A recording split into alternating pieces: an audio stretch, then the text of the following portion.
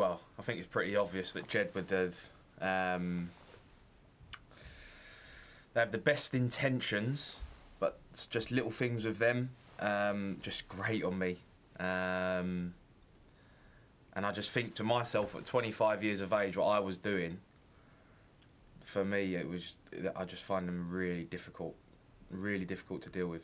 But they have the best intentions, and that's what I have to keep telling myself, because they are nice lads. I just find it very difficult to hold a conversation with them. They just don't process anything that you say to them, and that to me is just really, I find that really rude, because I don't think they're interested in anything that anyone's got to say, really. They just want to give off what they want to say. I think pretty much there's a lot of people in the house that feel that way. I guess I was just the one that, at the time, because I was tired, I said something, but I think everyone has had their moments with Jedward.